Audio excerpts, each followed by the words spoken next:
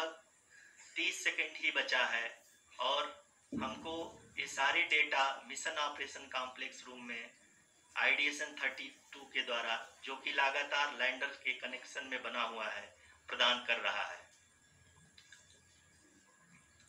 Dear viewers, the pivotal power descent has begun and the lander module is propelling towards the moon's surface along the intended trajectory.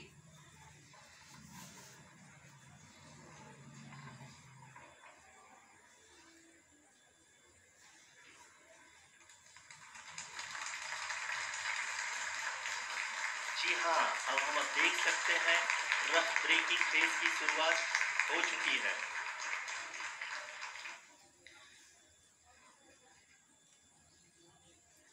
During this rough braking phase, the lander velocity shall be brought down from 1680 meters per second to 358 meters per second.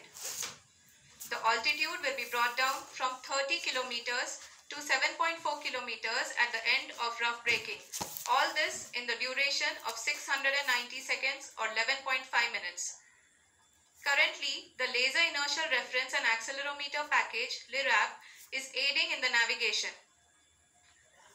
जी हाँ, अभी आप अपनी screen पे देख सकते हैं कि lander अब तक कुल 191 किलोमीटर हॉरिजेंटल दिशा में चल चुका है और अभी तक इसकी वेलोसिटी लगभग 31 किलोमीटर बनी हुई है।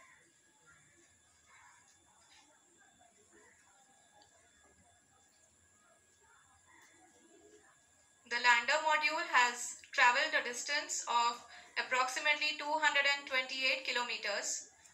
The complete downrange that will be traveled during this phase shall be nearly 713.5 kilometers.